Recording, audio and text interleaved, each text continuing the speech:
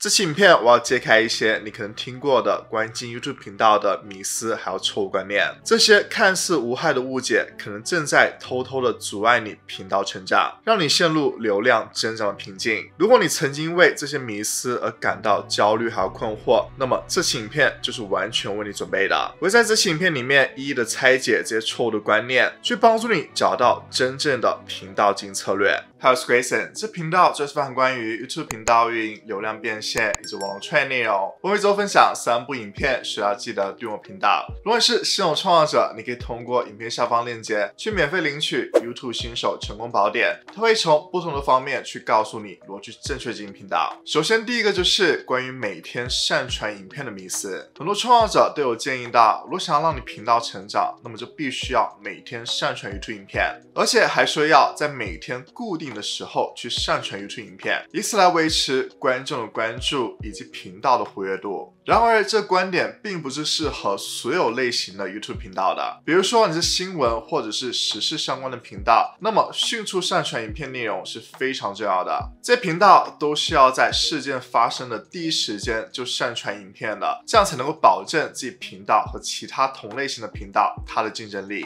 然而，对于一些其他类型的频道，像是教育、生活、vlog 这些频道，观众其实更在乎这个内容它的深度和它的有趣程度的，而并不是在乎它的上传频率。这类型的内容通常是长期内容，也就是说，影片的价值并不会随着时间的推移而减少。即便是多年以后，观众在看到这样类型的影片，他们也是能够从中去获得信息或者启发的。因此，这些频道内容，他们并不需要去保证每天的更新、每天的上传，而是说创作者需要更加注重影片本身的质量是否有足够的深度，是否能够吸引到观众的兴趣。那当你有稳定更新影片的时间的时候，也是能够让观众记住在什么时候会期待观看到你的新的影片，这会帮助你去建立起更多的固定观众人群，同时也让他们有一种期待感。然后有时候如果你有特殊情况，并不能够在那个时间点或者在那一周去发布新影片，也是没有关系的，并不需要去感到焦虑。因为 YouTube 演算法它其实更看重影片的质量以及观众在观看影片之后的反馈的，并不会因为说你突然打破了这个上传的规律而让你的流量迅速下降。所以作为创作者，我们需要更加的注重我们每次发的新影片是否是有质量的新影片，能够提供给观众价值的影片，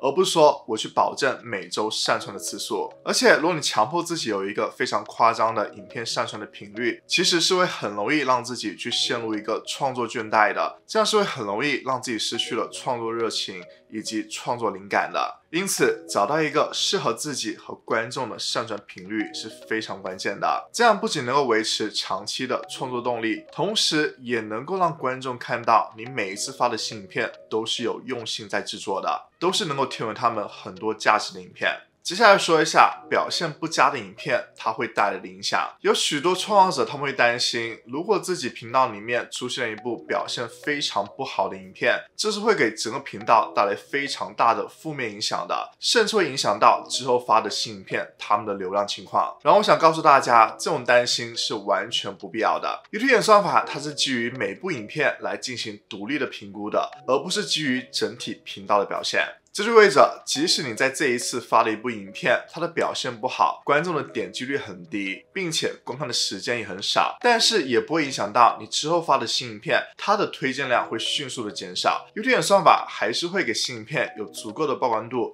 去测试一下哪些观众会感兴趣。换句话说，每部新影片都是有一个重新出发的机会，不会因为说你之前一部影片它的表现不好，就会受到很多限制。如果说你发了一部新影片，它的初期表现不是很好，这个时候你就要去分析一下它表现不好的原因是在哪里。有可能是这个话题本身就不是观众感兴趣的，那么观众就不会点击了。又或者是你的标题缩图不够吸引人，让观众没有想要去点开观看的冲动。又或者是你本身影片内容的问题。所以说你需要去分析一下里面的原因，从而去提升你下一部影片。那 YouTube 它是提供了非常详细的分析工具的，能够帮助你去看到影片的具体表现是怎么样的，包括观看次数、影片的续看率曲线图、影片的互动数据等等。你可以利用这些数据去分析出影片表现不佳的原因，从而去进行针对性的调整。比如说你在续看率曲线图看到，在某个时间点有大量的观众离开你的影片，那么你就可以考虑在这个时间点里面去加入一些吸引观众的元素，让观众继续观看之后的内容，或者是你可以考虑重新编排影片的结构。另外，演算法也是非常注重影片的互动数据的，所以你就可以邀请观众来评论留言，或者是点赞分享影片，这些都是能够帮助你提升影片的互动率的，从而去增加更多的推荐流量。总的来说，一部影片表现不好，它并不会影响到整体的频道，反而是让你有一个学习和成长的机会。所以创作者需要保持一个开放的心态，接受差的影片所带来的反馈，从而进行针对性的改进，这样才能够帮助我们去不断的提高，去不断的提升影片的质量，去吸引到更多观众。那想要去提升影片的数据表现，我们就需要在创作内容的过程中去提升我们影片的专业度，去提升影片的内容品质，这样子才能够吸引到更多的观众。这里我想推荐一款非常好用的工具，叫 Motion Array， 也十分感谢 Motion Array 赞助本期影片。那么 Motion Array 它是一款付费订阅制的素材平台，它包括了我们创作者在创作影片的过程中所需要的所有资源。你可以找到高质量的影片素材，你可以使用搜索栏去输入关键字，就能够找到大量的相关的素材资源了，并且你也是可以找到竖屏和方形的素材的。如果你看到了一个自己喜欢的素材，你可以在这个素材的下方去找到更多类似的素材。此外，在 Motion 里面还提供了大量的剪辑模板、预设、剪辑插件，能够帮助你去快速的提升你影片剪辑效果。如果说你想要在影片里面去加入一些音乐还有音效，那么在 Motion 里面也提供给你大量的资源。另外提供了图片还有素材图形，这些所有的素材资源相加起来超过了80多万种，并且 Motion 里面所提供的所有素材资源都是可以让你去进行商用的。你只需要通过影片下方链接去订阅了 Motion 就能够无限的下载。使用 Motion 在你制作影片的过程中，能够帮助你去更轻松的去达到一些高水平的视觉效果，这样你就能够去花更多的时间去注重于内容的本身，而不是说影片制作的细节。你可以透过影片下方链接去开始使用 Motion Array， 也十分感谢 Motion Array 赞助本期影片。下一个是大家关于频道盈利的误解，有很多新手创作者他们都会认为 YouTube 只会推荐那些已经开通广告盈利的频道，因为这些频道才是能够给平台带来广告收入的。然而事实并非如此， YouTube 这平台它的核心目标就是通过推荐给观众他们最想要观看的影片，让观众能够一直停留在这平台上面。它并不会对于这频道是否有开通广告盈利而做出区别对待。我们是可以看到有很多的频道在没有开通广告盈利的时候就吸引到了大量的观众、大量的流量，所以这就证明了只要你的内容是符合观众兴趣的，能够提供给观众价值的，那么自然的流量就会来了。vidIQ 这个频道它就是一个非常典型的例子。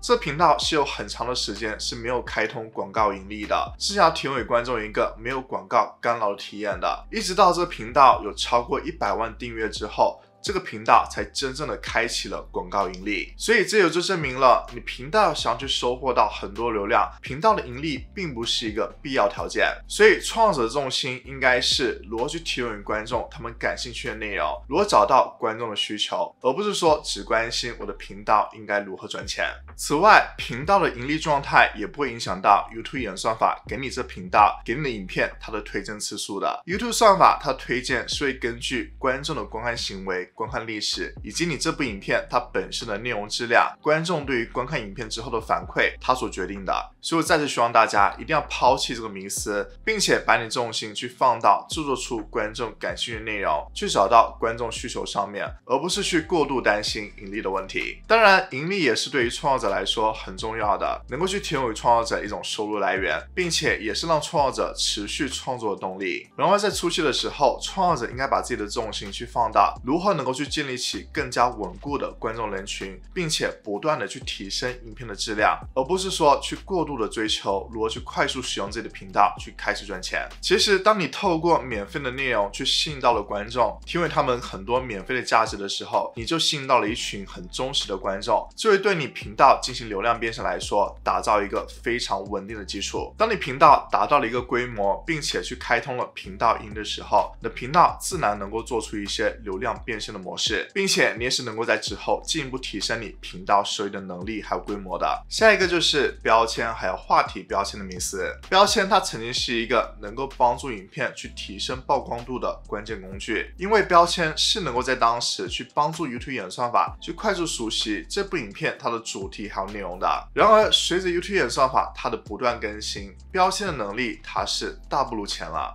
现在标签的作用主要是纠正拼写错误，然后是辅助影片被发现的几率，对于影响到影片的曝光度已经没有很大作用了。这是因为 YouTube 的搜索还有推荐算法已经进步到了能够通过去分析影片的标题、描述还有本身内容，就能够去自动的识别影片的主题内容了。相反，影片的话题还有描述栏里面所使用的标签，是对于影片被发现的可能性有更大的影响力的。这意味着你作为创造者应该去更注重在你标题和描述栏里面去放入哪些有效的关键词，这样子是能够提升你影片在搜索排名的结果的。你在标题还有描述栏里面所放入的关键词应该是和你影片本身内容是相关的，而不是说去堆砌一些你认为热门的关键词。这样不仅能够去帮助影片去增加可见性，同时也能够通过影片去来吸引到很多目标观众。标签在 YouTube 中的角色已经不再是决定性的了，但是还是能够起到辅助作用的，能够去帮助影片更容易被观众发现。我建议大家，你应该把更多的时间去放到如何去提升影片的质量，同时和观众进行互动上面，这样子才能够提升你影片的曝光度。下一个是关于热门话题的迷思。有很多创造者他会认为去制作热门话题影片是快速获得流量的捷径，然而这种做法不总是能够帮助你频道获得长久的成功的，甚至会对你频道造成负面的影响。热门话题内容是会吸引到大量的创造者去竞相制作内容，所以你的影片是会面临到非常激烈的竞争的。在这种情况下，创造者是需要有一个非常高的创意还有制作技巧，才能够让你影片脱颖而出的。如果说只是简单的去模仿其他人的风格去制作影片，那么这样的影片是很难被观众记住，在激烈的竞争里面去脱颖而出的。此外，过度的依赖热门话题会导致你频道缺乏一致性还有特色。有的观众可能会因为某个热门话题而去发现你频道，从而订阅你频道，但是如果他们发现你之后发布的影片都不是他们感兴趣的，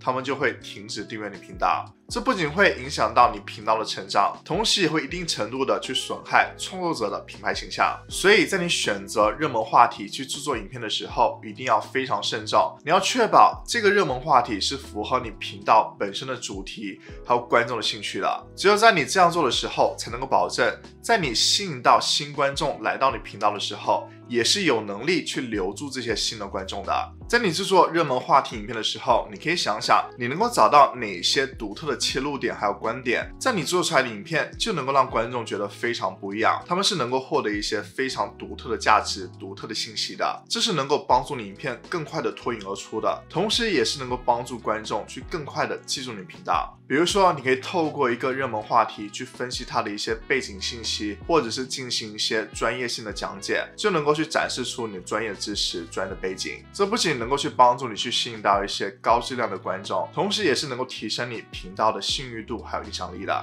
你需要找到一些符合你的专业背景还有你兴趣的热门话题，这样才能够保证你在创作的过程中充满热情、充满动力，同时给予你观众一个非常高价值的影片。下一个是对于竞争对手的错误观念。在我们经营 YouTube 频道的时候，我们会常常的受到我们竞争对手他们成功的影响，这会让我们想要去试图的去复制他们的成功，去模仿他们的风格，模仿他们内容。然后我想说，这种做法是不能够保证你长期成功的，因为每个频道它的受众还有定位都是独特的。与其你花很多时间去模仿你的竞争对手，还不如去找到自己的独特卖点还有自己的特色。这就意味着你作为创作者应该去更加的关注你本身的优势，你本身的专业背景，而不是一味的去追随别人的脚步。比如说你是一位擅长摄影的创作者，你就可以专注于拍一些分享摄影知识、摄影技巧的内容，而不是跟风去拍摄一些娱乐性的内容。在分析你的竞争对手的时候，你可以从中去获得一些灵感，但是更多时候你应该去想想如何能够创作出属于自己风格的，能够体现本身自己频道价值的内容。透过在内容里面去加入一些独特的观点、独特的创意，你就能够去建立起一个非常与众不同的品牌形象，从而去帮助你去吸引还有留住观众。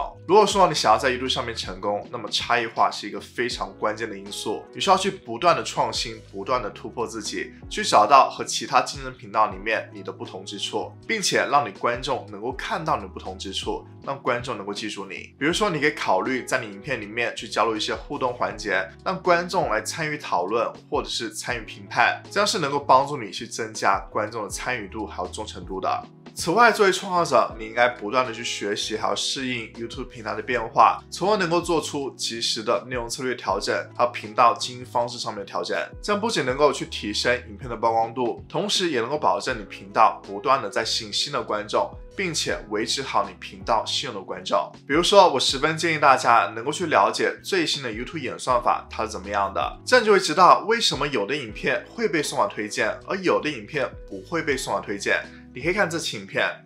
如果觉得这期影片对你有帮助，希望能这部影片点个赞，一定要记得订阅我频道，了解更多关于 YouTube 内容，追踪我 IG， 能够和更多的互动。那我们下期影片再见，拜拜。